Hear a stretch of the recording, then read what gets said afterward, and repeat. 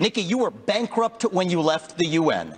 After you left the UN, you became a military contractor. You actually started joining service on the board of Boeing, whose back you scratched for a very long time, and then gave foreign multinational speeches like Hillary Clinton is. And now you're a multimillionaire.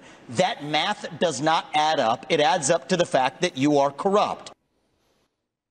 All right. Is that true? Yes, it is. Here are the stats. Here are the backup. In 2018, when Nikki Haley stepped down as UN ambassador, she owed $1 million. $1 million in debt to Haley family. Okay? 2019 to 20, she took a job on the board of directors at Boeing, collected more than $300,000 for doing so. Okay? In 2019, she wrote a memoir. With all due respect, it sold 100,000 copies, but we don't know how much she got for that. But I'm going to tell you she got about 400,000. That's what, from my knowledge of the publishing industry, probably got 400,000.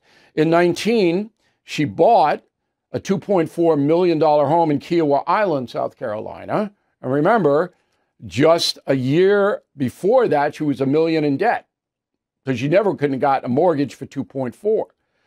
In 22, she wrote another book.